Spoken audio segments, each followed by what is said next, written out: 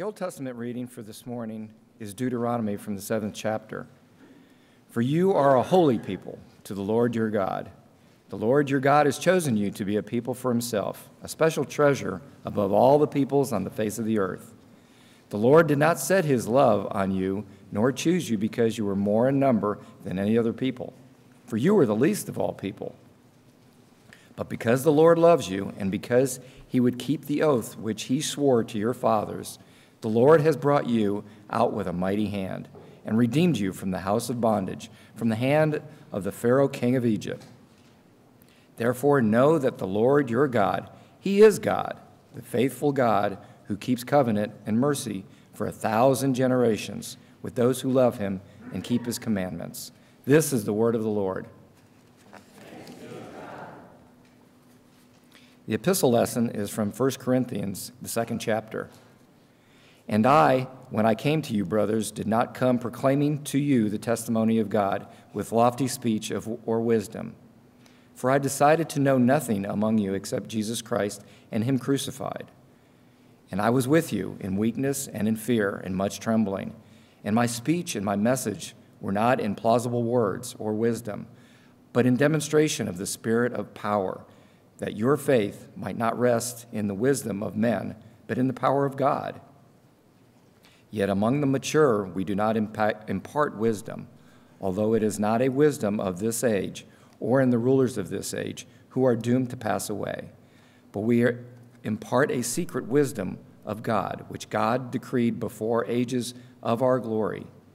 None of the rulers of this age understood this, for if they had, they would not have crucified the Lord of glory.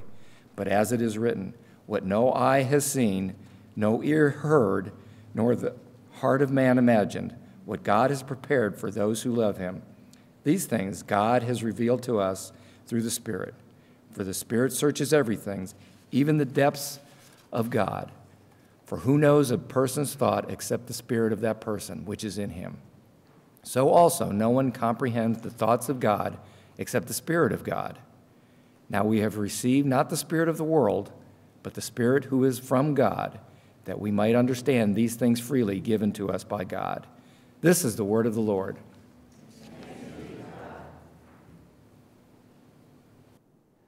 Please rise for the reading of the Holy Gospel.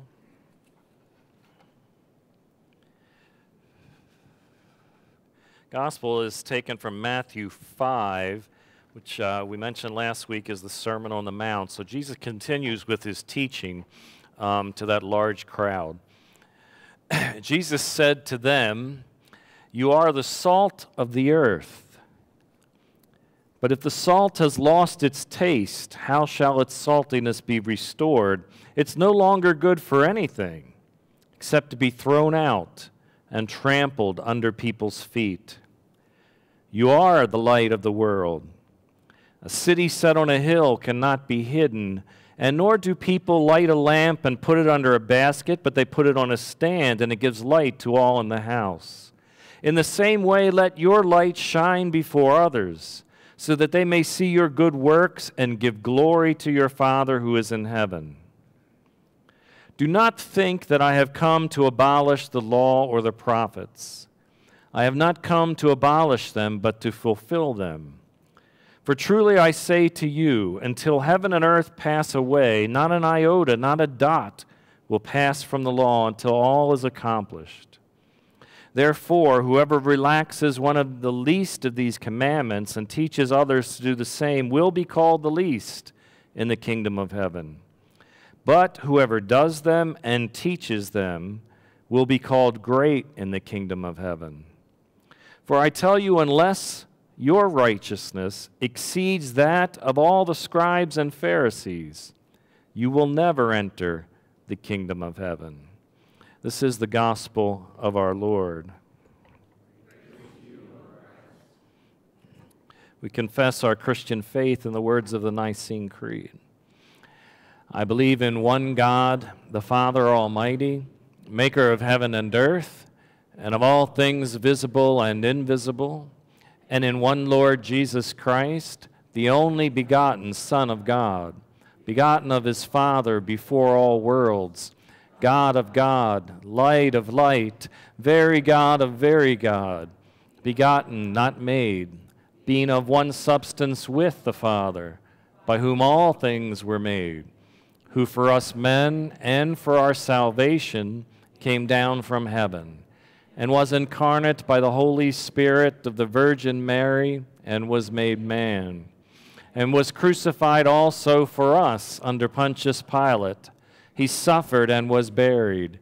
And on the third day he rose again according to the Scriptures and ascended into heaven. And it sits at the right hand of the Father. And he will come again with glory to judge both the living and the dead, whose kingdom will have no end. And I believe in the Holy Spirit, the Lord and giver of life, who proceeds from the Father and the Son, who with the Father and the Son together is worshipped and glorified, who spoke by the prophets. And I believe in one holy Christian and apostolic church. I acknowledge one baptism for the remission of sins, and I look for the resurrection of the dead and the life of the world to come. Amen. You may be seated, and I'd like to invite the children up for a children's message.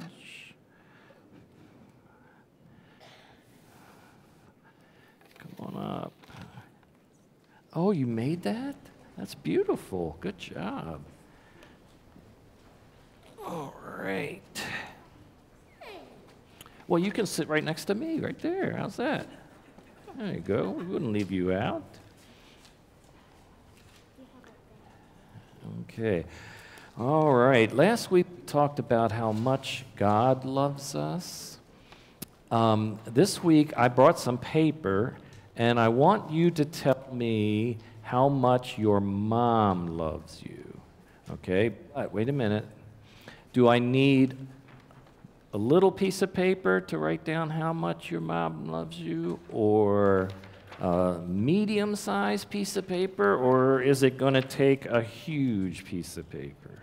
I think like a medium-sized. You're working on that, Mom, right? A huge one, right?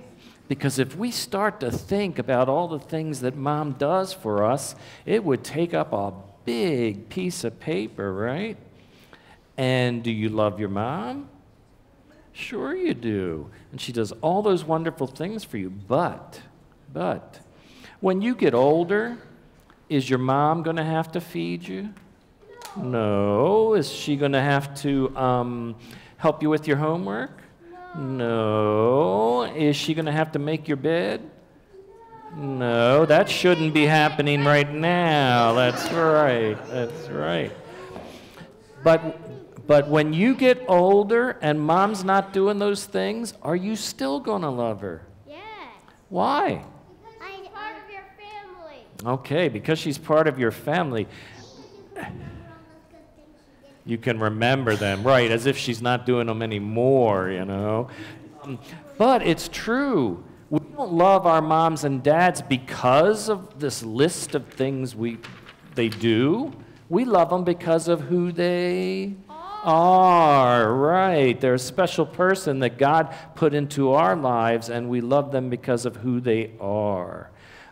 It's wonderful that they do things for us, but that's not why we love them.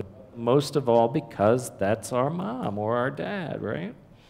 Okay, let me say a prayer, and then I'll give you some lollipops to go back. I want to say a prayer with me this morning. Okay, so repeat after me. Dear God, thank you for my mom. Thank you for my mom. Thank you for my dad. Thank you for my dad. But most of all, thank you for Jesus. Thank you for Jesus. Amen. Good job. All right. Same old lollipops. And thank you for coming up.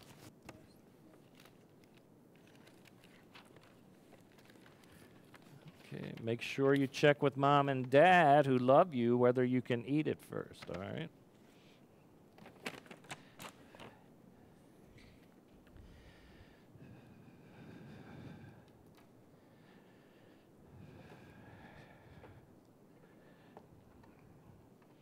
Kids are the most honest Christians we have. right? Yeah.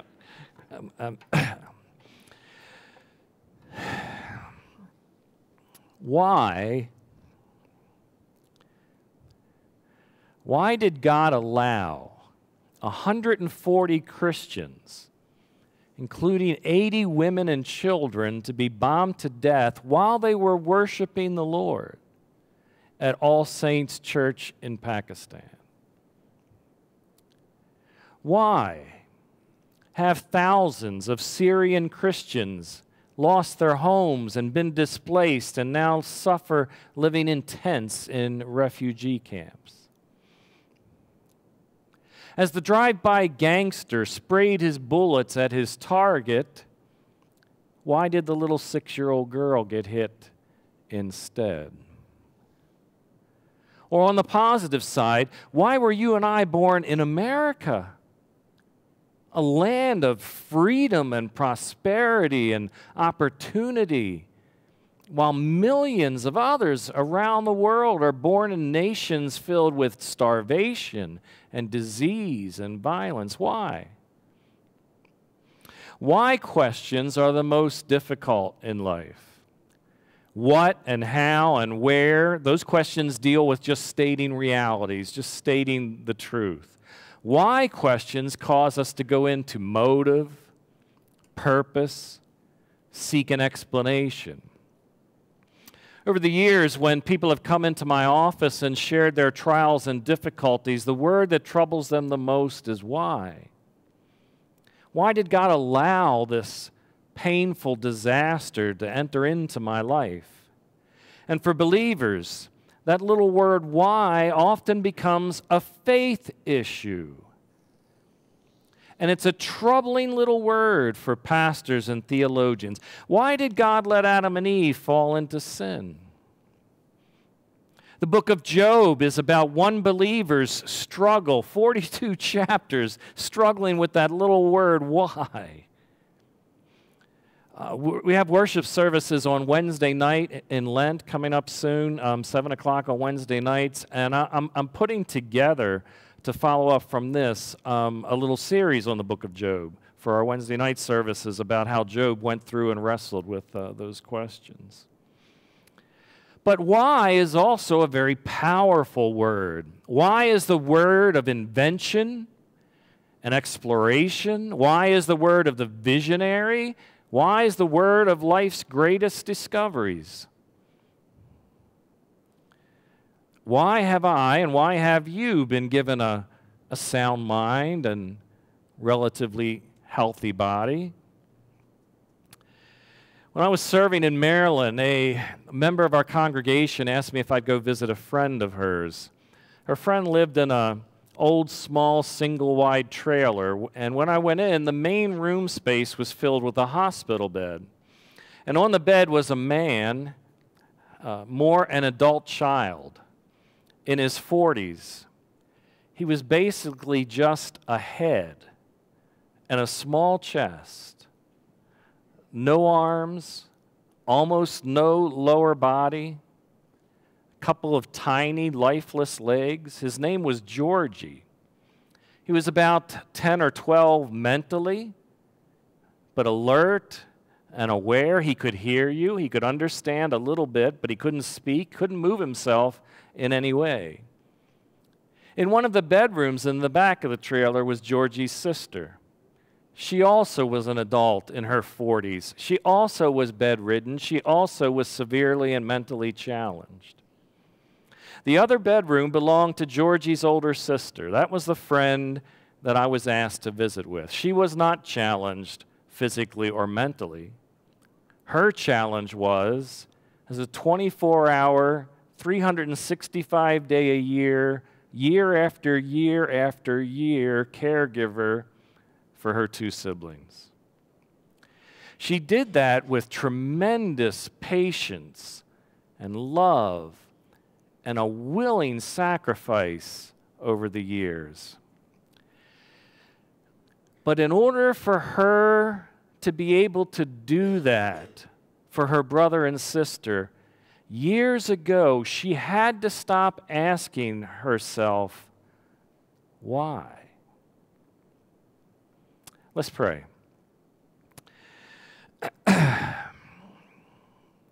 Father, we are so blessed. We are so incredibly blessed. We are so blessed in so many ways. So blessed to be a Christian. So blessed to live in this nation. So blessed to have family and friends. So blessed to have a voice to sing your praise. So blessed to be able to worship and serve you. We are so blessed. And sometimes we wonder why. Amen. You know, last week we talked about how much God loves us. Does God love us? Does he? Somebody say amen. So we talked about, that's a fact. We talked about facts that show that God loves us. But why? That's an especially tough question, and especially when you make it personal. Like, why does God love me? I know that God loves me. Jesus loves me, this I know. I know how God loves me. That's what we talked about last week. I know how much God loves me. Greater love has no one than to lay down his life for his friends. And God loved me enough to leave the glory of heaven. And God loved me so much he allowed his own son to die for me on the cross. But sometimes it blows me away to think about why God loves me. I know what I'm like. Every single day I sin against him. Why does this perfectly holy, almighty God bother to actually love me? Now, since the why questions of life are so difficult for us, to most why questions, we've come up with a rather simple answer. Because. Because. Ask your little one, why did you paint the kitchen floor in magic marker? Because. Why do both of the toddlers want to play with the same toys at the exact same time? Because. And you know, we can even use that word because to answer the big questions in life. Why do you have the career that you have right now and where you are working? Because it just sort of turned out that way, didn't it? This is what I do. This is how I'm living my life. Because no great rational reason. Pascal, the brilliant mathematician, an incredible mind and a powerful faith in God, who has been hated for years by Pastor Tom for inventing calculus. Pascal, the brilliant, logical genius, wrote this. He said, "The heart often has its reasons that the reason will never know." Now, I'm not anti-intellectual, and a lot of stuff related to our faith, though, is just like that. That it often has reasons, that the reason we'll never know, only the heart. Do you remember years ago, I don't remember how many years, if you're young, you may not even remember it, but there was an ice storm in Washington, D.C., and an ice-covered plane crashed, went off the runway, and landed in the Potomac River next to National Airport there. And a man named Lenny Skudnik was driving by. He stopped his car and he ran to the river's edge, and Lenny plunged into the deadly freezing Potomac River. And he began swimming back and forth, dragging others to safety, at tremendous risk to his own life. And afterwards, the reporters all surrounded him and asked him, why did he do it? All he could say was, because. Larry, you've got this lovely wife and children at home. Larry, you know, most of those in the water are probably already succumbed to the cold. You're no great sinner. Why did you do it, Larry? Just because. Pascal would say that this way, that the heart has its reason, that the reason will Never know. But surely the answer for why God loves you and me must be in the Bible, right? Say right. Okay. It's in our text this morning from Deuteronomy 7. Speaking for God, Moses says to the people, why does God love you? Is it because you are more numerous than the other people? You are more powerful? You are more special? No. He says, the Lord has chosen you. The Lord loves you because He loves you.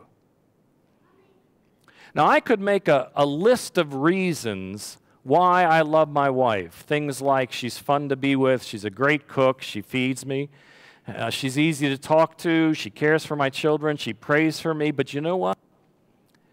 Almost everything on that list someone else could do. Almost everything. Cook and feed me, talk to me. I could even get someone to care for the children. Pray for me? Sure. But even if someone else was doing those things, I wouldn't feel the same way about it. Because loving Gwen is something that comes not from my reason or my intellect, but something that lives in my heart. It's become a part of who I am. Same is true with my children. I will always love them. Why? Because loving them has become a part of who I am. Why? Just because.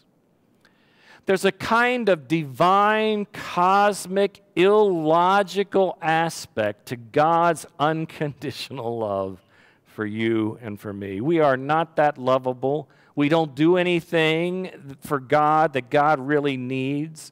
God did not have to create us and give us life. You can't make a reasonable case for why God loves us. God loves us because it's a part of who God is, right? Scripture says God is love. Now, here's the point. Wait, if you were asleep for the first 10 minutes, here's the point, all right? There is a lot of comfort in the truth that God loves us just because. Just because God is love. You see, if God loved you or me for a reason, we would have to constantly prove that we satisfied that reason. For example, if God loved me based on how much I loved Him, I'd constantly have to struggle to make sure I loved Him enough. God loves me because God loves me. Moses said to God's people, God loves you just because God loves you. Now, a theologian could say, God loves us because of Jesus, right? Because of what Jesus did by dying and taking away our sin on the cross. Is that true? Yes, it is. But did God have to send Jesus? No. It says God so loved the world that He sent His Son to die for us.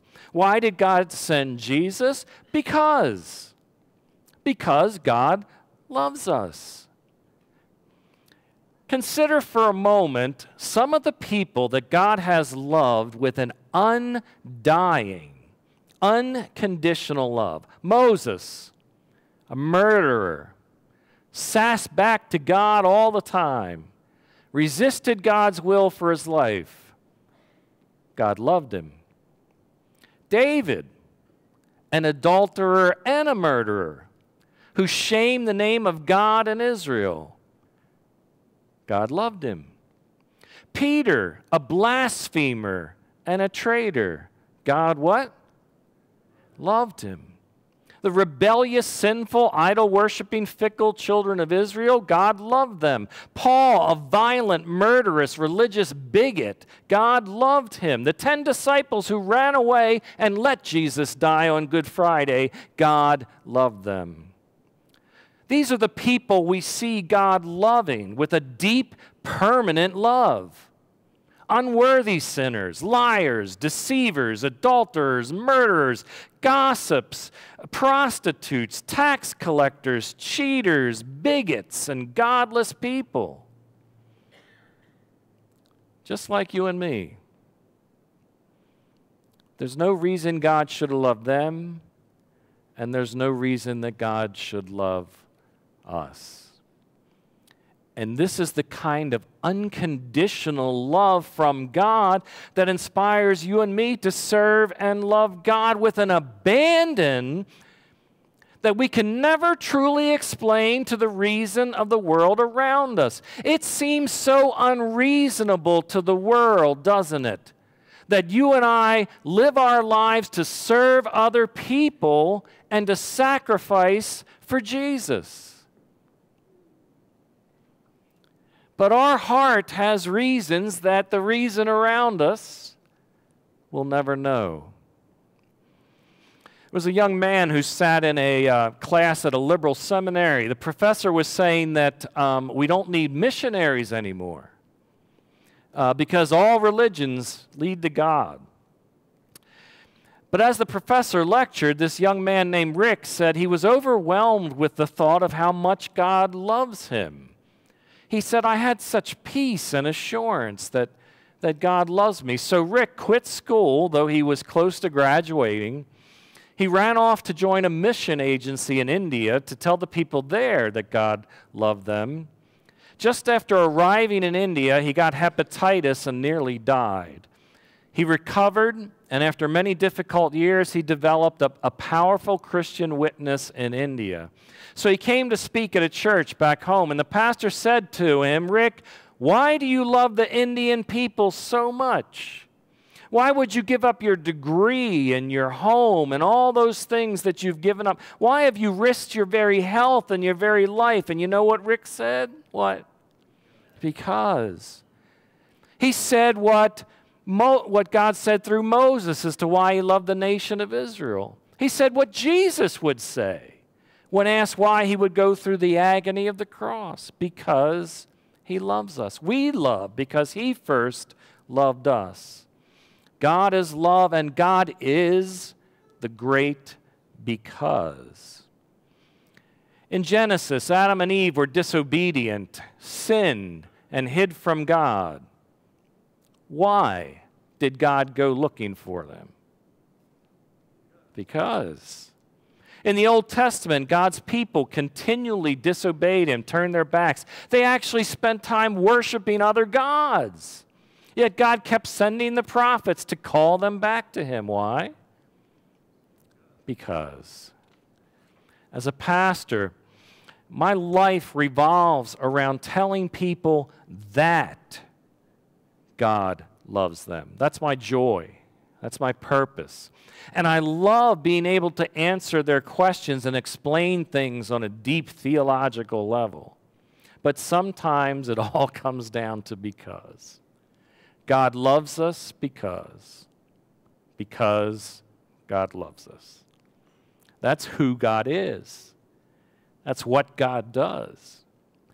And for wretched, selfish sinners, for you and me, that's the best reason of all.